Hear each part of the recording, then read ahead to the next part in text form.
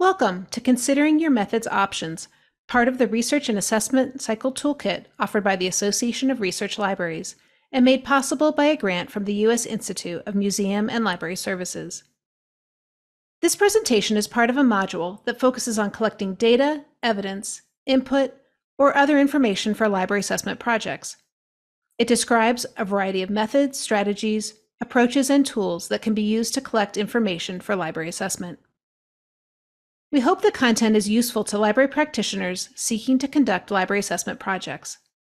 At the close of the presentation, you will find a link to a feedback form. Please let us know what elements were useful to you. Once one has determined a focus for an assessment project and considered the type of data, evidence, or other feedback that is required to address a project's information need, a next step is selecting methods that will offer the best options for eliciting the information necessary to address the assessment focus, question, or problem. There are myriad possibilities when it comes to choices for assessment methods, strategies, approaches, and tools. This slide includes a number of options and is far from exhaustive. Some of these choices for data collection are described in this presentation in the order listed here. Others are covered in separate presentations in this module. In all cases, this information is provided to help library assessment practitioners get started with an approach. More research into particular methods is advisable before enacting any approach in practice. One method for gathering possible assessment data, evidence, or other kinds of information and feedback is the recording of anecdotes. Library users often volunteer information to library workers in various ways. An impromptu telling of their experiences during a transaction is one common context for this.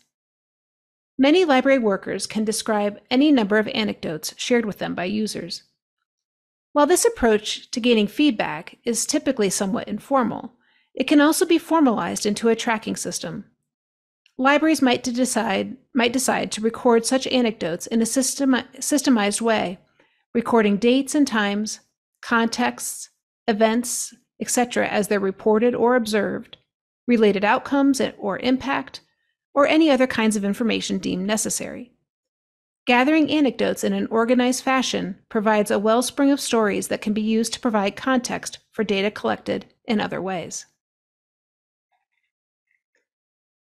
Another method for organizing data and information that is central to assessment is the balanced scorecard approach. A balanced scorecard approach links performance measures to strategies, usually in a strategic plan or similar document. In general, a balanced scorecard is focused on 4 or more perspectives.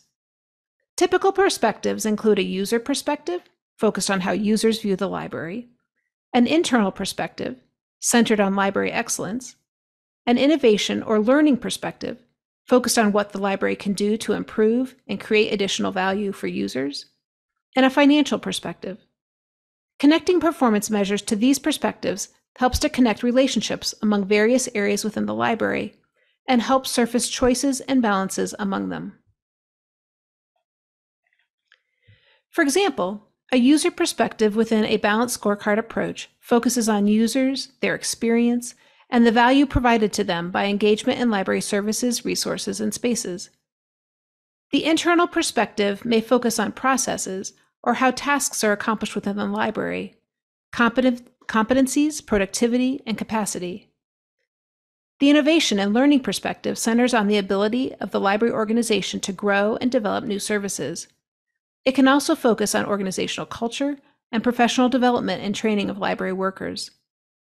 The financial perspective dials into funding and the stewardship and balancing of library funds.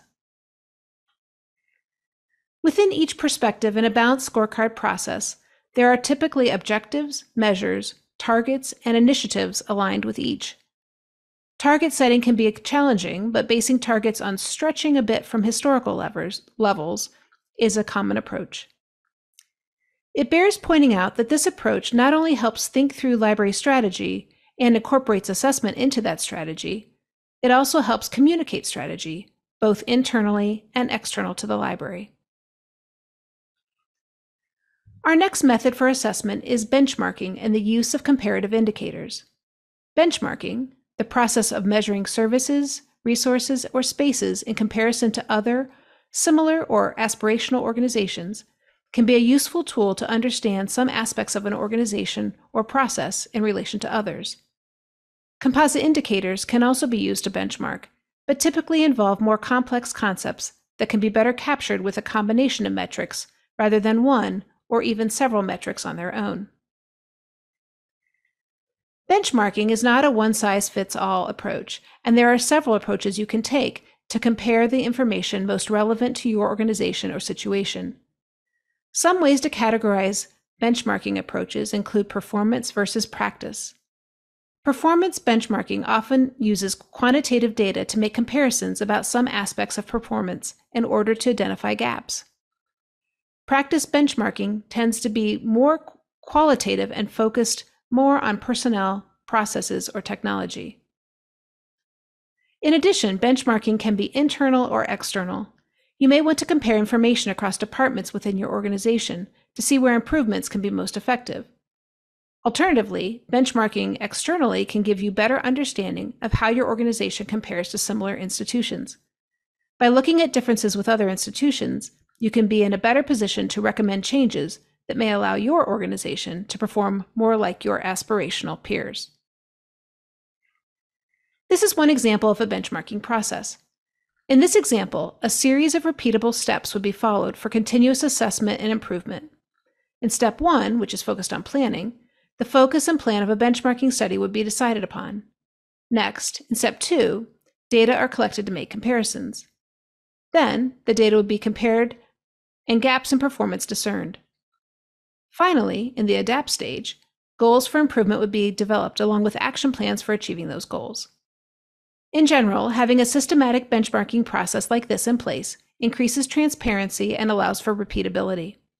It also makes it easier to pinpoint where adjustments may be made to make benchmarking less labor-intensive.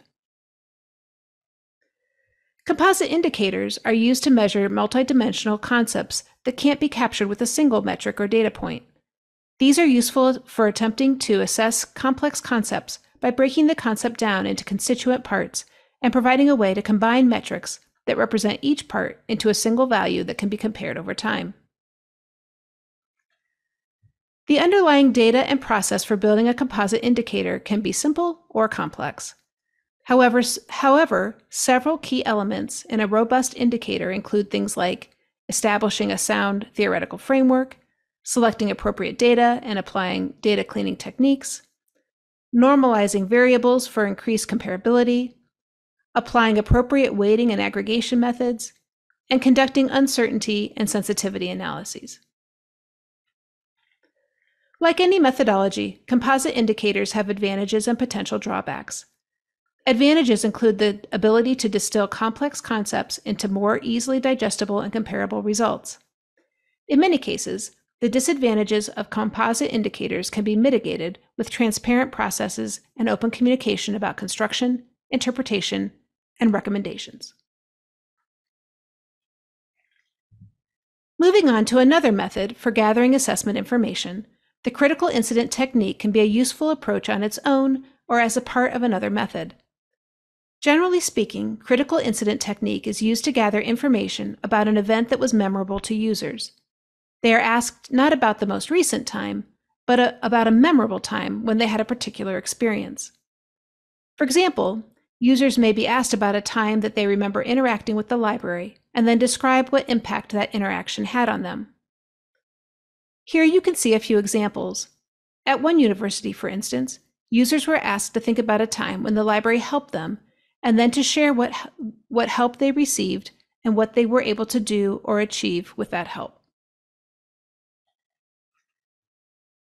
Customer feedback analysis is a related approach that many libraries have traditionally employed. While it can take on many forms, customer feedback analysis, generally speaking, typically consists of a feedback or comment form in which users make known their perspectives, experiences, and views. This information is most useful from an assessment perspective if it is organized, analyzed, reported, and used to provide context for other assessment data or create change based on user feedback. Two common ways of organizing customer feedback for assessment uses is to track the feedback by problem or by question theme. The Delphi technique is a method that gathers and processes the collective expertise of an expert panel. Of course, expert in this sense can be applied to any number of forms of expertise, including academic interest, for example, but also lived experience.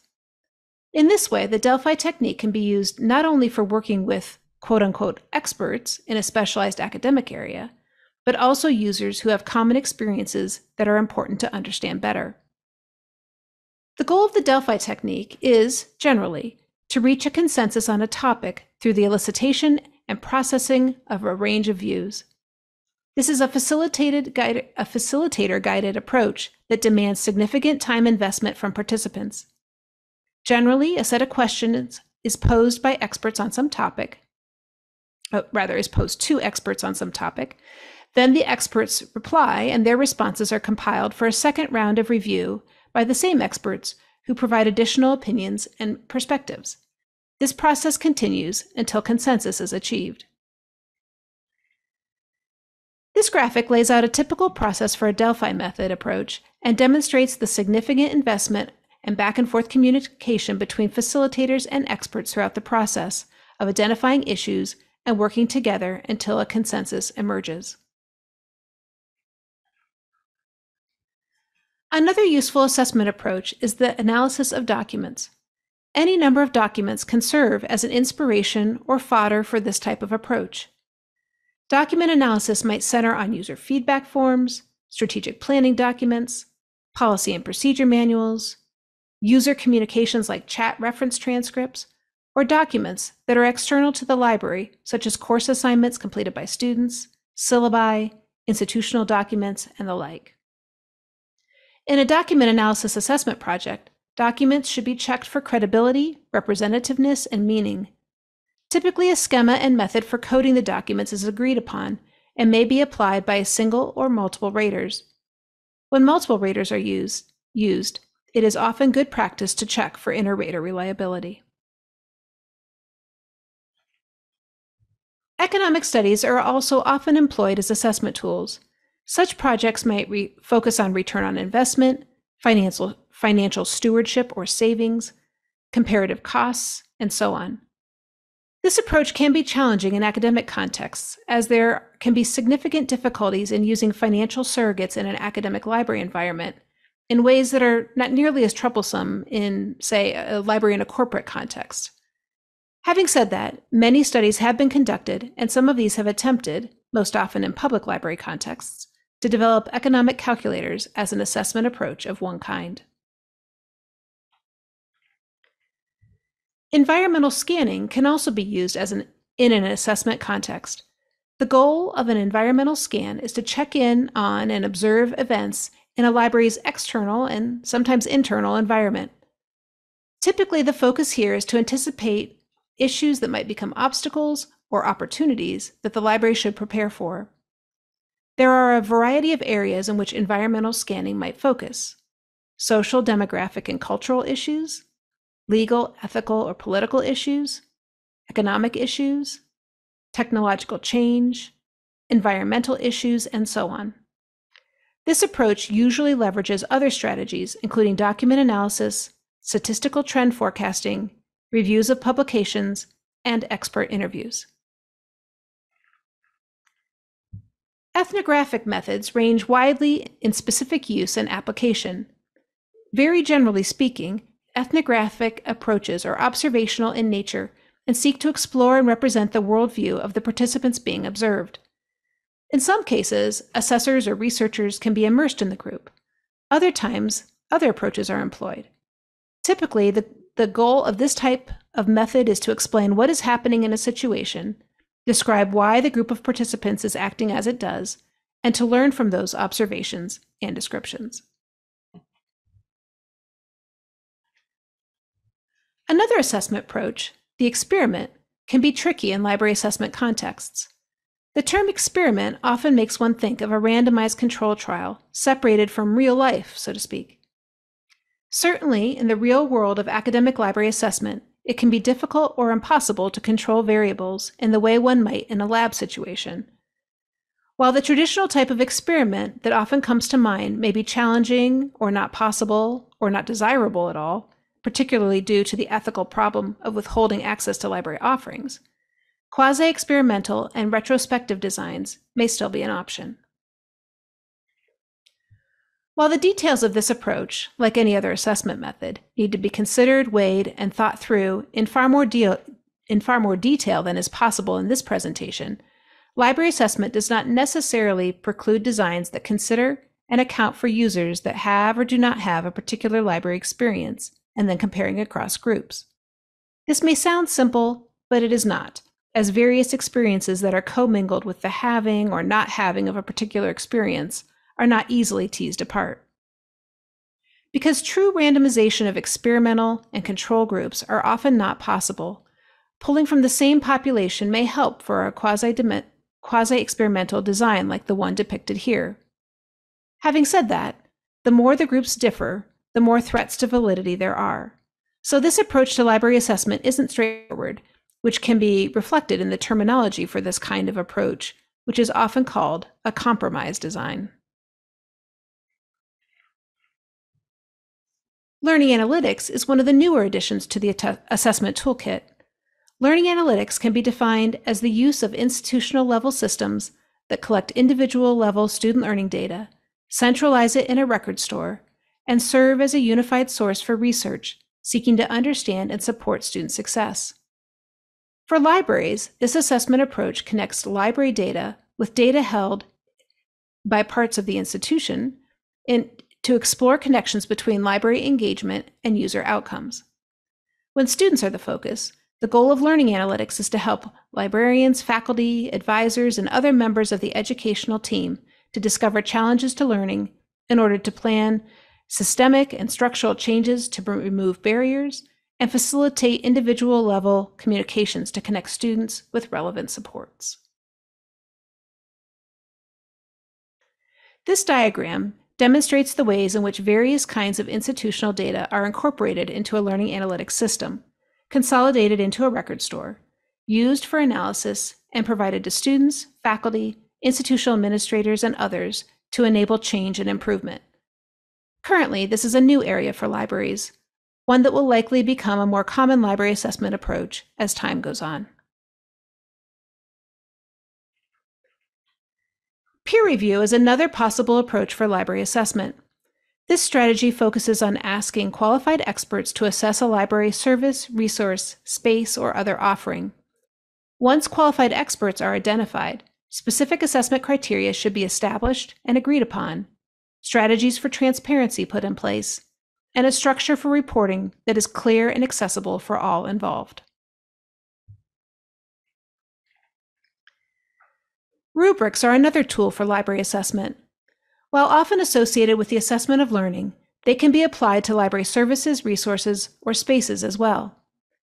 Essentially, rubrics are a structured approach for describing outcomes that are hoped to be achieved by an interaction or engagement of some kind, as well as expected levels of achievement for each stated outcome. Thus, rubrics can be used to articulate clearly the outcomes of a library offering, the ones it's designed to achieve, and describe the levels of performance along a continuum of success. It's worth pointing out that there are several types of rubrics, and each type is designed with a different purpose in mind. Analytic rubrics can assess the component parts of a service, resource, or space. Holistic rubrics assess a library offering as a whole. Task or performance rubrics are designed for a very specific one-time assessment, while developmental rubrics are intended to be used over multiple episodes, events, time periods, or groups. The success of applying a rubric to an assessment relies in part on ensuring a match between the assessment need and the rubric type. User experience is an assessment approach that focuses on deeply understanding users and their experiences. It emphasizes user needs, abilities, tendencies, and limitations, with an overall goal of improving user interaction and engagement. A variety of assessment methods can be applied to user experience. There are also some tools and strategies that are closely tied to UX goals, some of which are listed here. The end result of user experience projects is typically proposed solutions, perhaps prototyped and tested, as well as productive collaborations. A final, at least for this presentation, approach for library assessment is the tracking and analysis of usage data. This data may already be collected for a variety of purposes, including service provision. From an assessment perspective, trends and patterns in resource use and service transactions can help librarians understand user experiences and engagement. This approach may leverage service, resource, or space use counts and may involve vendor-supplied provided data, web analytics, or other data collection. The data may offer session data, search information, access or download counts, or other indicators of use. This data can also be abstracted to user groups by role, level, and so on. This presentation includes a wide range of assessment options for gathering data, evidence, feedback, and other information to answer assessment questions or needs. All of these approaches have strengths and weaknesses for any particular assessment project.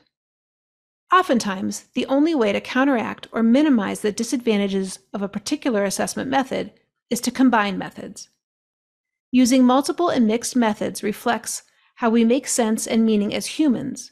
We do tend to develop sense and meaning by combining information. By using a variety of approaches to listen, learn, and explore concepts, issues, and experiences, we are more likely to gather different perspectives and ways of understanding. In general, using more than one way to understand a complex issue provides greater understanding than one method would offer alone. Therefore, best practices for library assessment include applying more than one strategy to respond to an assessment information need, problem, or project.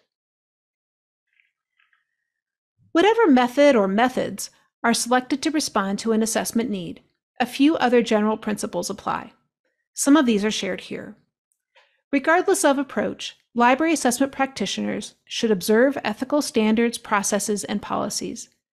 In some cases, library assessment work will be strictly tied and guided by IRB and other institutional processes or professional practices. In all situations, professional ethics should be adhered to. As a general rule, get permission, allow participants to withdraw, explain your purposes and how your data will be used. Provide your role and contact information to participants. Don't make assumptions.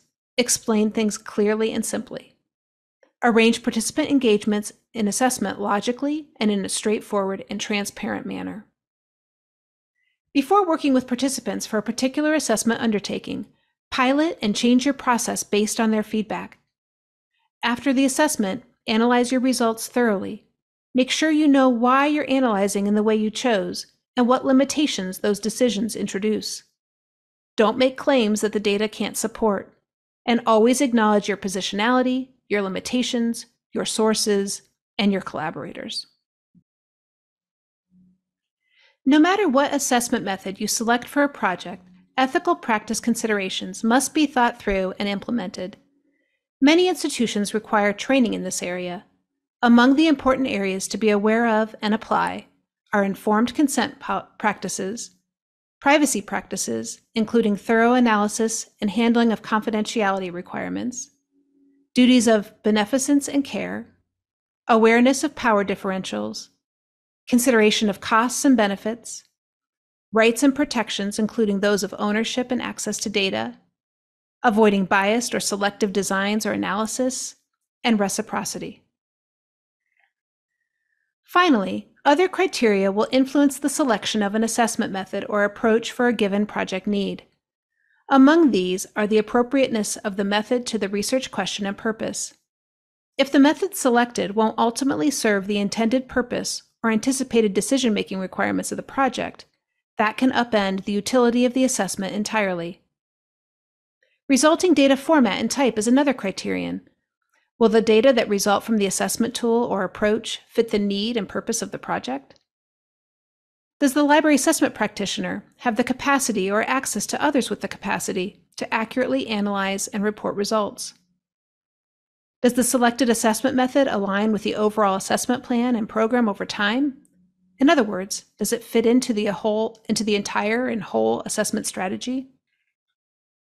Furthermore, does the assessment choice fit the resources that can be provided?